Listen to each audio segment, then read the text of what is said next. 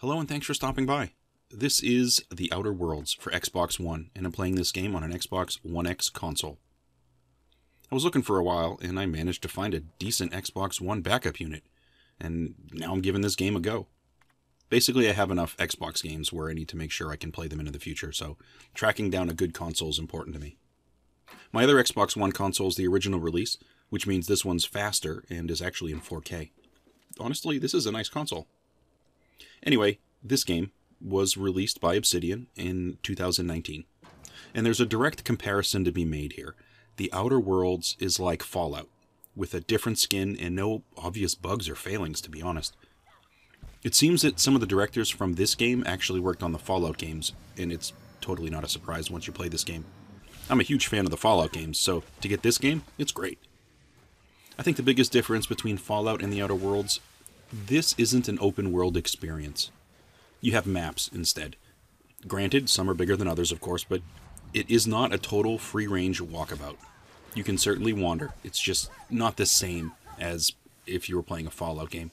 In Fallout, you can walk out of your vault, just pick a direction and start going. Here you start out on a map, and then you basically branch out and get connected to other maps using this outer space interface.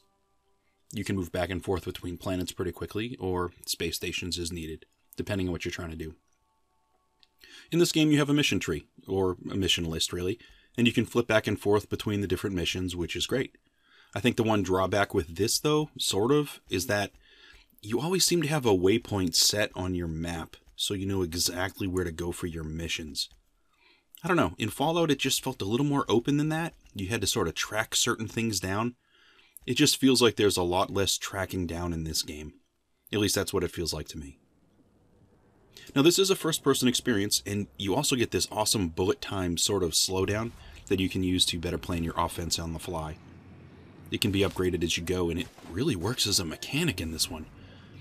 You can take stock of an area, and you can use this to really work on critical hits. Maybe you can stun an opponent, and you can knock them down, cause a critical injury in like a leg or maybe a headshot. It's really fun to use. Now the story in this one, it feels normal enough, at least at the start. You awake from being in stasis in some sort of a pod, just like how the Fallout games begin, and you basically escape to a new world. You were rescued by this scientist, right? And this scientist's goal was to rescue all the people on your ship that were in stasis with you. This takes a specific collection of chemicals that this scientist does not have. You were on board a ship that was basically abandoned by the corporation that owns it because it wasn't profitable. This is sort of the underlying theme of the game, actually. Corporations are bad, and they're exploiting and abandoning people. Thus, you become this sort of rogue force that runs through these missions and do these sort of tasks for various people and or corporations, and you kind of define your story as you go in that regard. Sometimes the story's a little tongue-in-cheek, sometimes it's just totally chaotic, but overall it really works. You can do missions, and you can do them in different orders, so it doesn't necessarily feel linear in that fashion, and for the most part it always feels like there's something interesting to do. The graphics are stunning in this one, and the designs that they have for the space stations, for the cities, and their planetary environments, I think they're fantastic.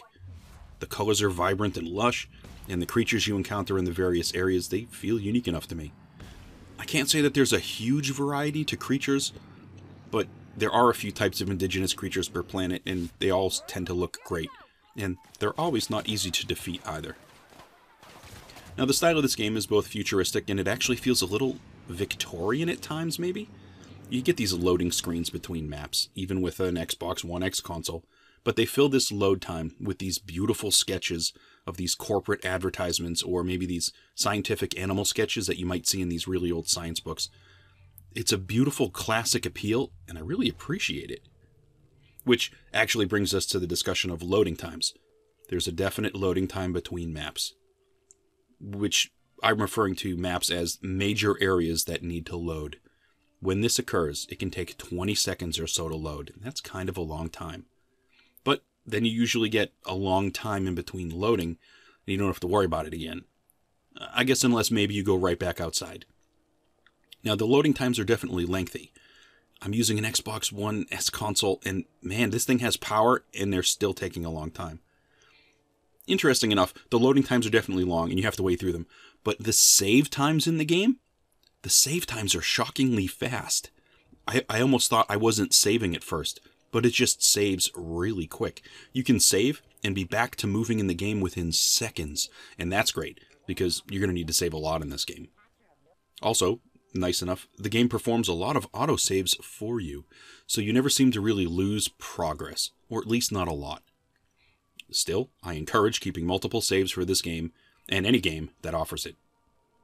Like a lot of games of this type, you have a bunch of skills that you can use in this game, and you're going to pursue the skills you like, and that generally is depending on how you like to play your characters in games like this. You want to be a stealth character, you want to be high charisma to talk to people. I don't know, maybe you just want to be outright smashy. I'll touch whatever I feel like! It's all up to you.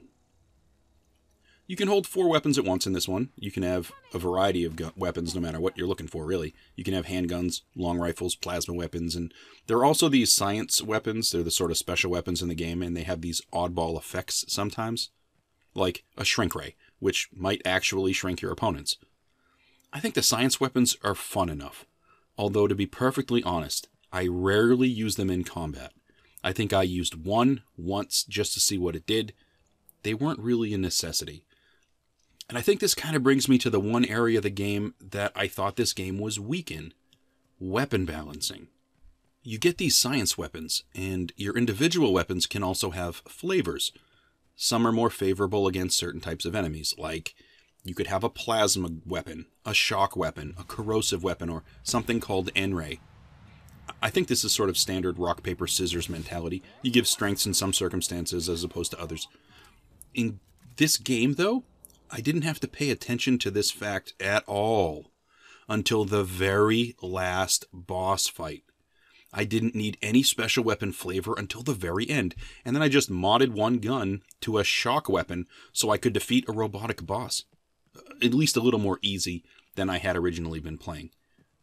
I play these games on normal, and the difficulty on normal wasn't enough for me to have to make use of a bunch of things in this game. I'm stuck with a relatively small circle of weapons. I never needed to use a melee weapon. I never needed to use a plasma gun or a science weapon. I think maybe I used 5 out of, maybe 200 weapon mods I found in this game. And even for that, I only needed to use that one mod for one weapon to beat the last boss a little more easily. I just think this could have been tougher on normal, and they could have balanced the weapons different. I think they should have made it so you really need to use a plasma weapon in some areas, or you really need to use a corrosive weapon, but it just wasn't balanced like that. Besides the balancing, the game handles great. The weapons, yeah, they're reasonably varied, even though I didn't really need them, and you can upgrade them to an extent. You have mods, and you can upgrade the levels. I didn't really need to upgrade my weapons at all. I didn't need to worry about the mods that much. I did a few early on, but I didn't really see a benefit of it. I just kept leveling up my weapons, and that seemed to be enough for me. You also have an encumbrance limit in this game, and I think that's a good thing, but in this game, I seem to rarely hit that level. That seemed weird to me. It just felt like the threshold maybe was far lower than it needed to be. You can carry a lot. Like, I didn't even realize it was a thing for a couple of hours, and I was taking everything I could get my hands on. It's weird. When I was playing Fallout in the past, I knew encumbrance was definitely a thing that you had to focus on. You always constantly had to be managing what you're carrying, sell stuff you don't need, or, dispose of weapons in different fashions, but I didn't have to focus on that for this one. You can just carry so much, and it feels a little unnatural. So how's the story? Well, I've beaten this one already. It took me about 30 hours this holiday season, and I have to say, I had a great time wandering around. Just figuring things out and upgrading skills along the way, visiting the different environments. You get a bunch of text choices as you progress through the conversation. You can be rude, you can be aggressive, or you can, just try to talk your way through things politely. It's all up to you depending on how you want to play, and I like that.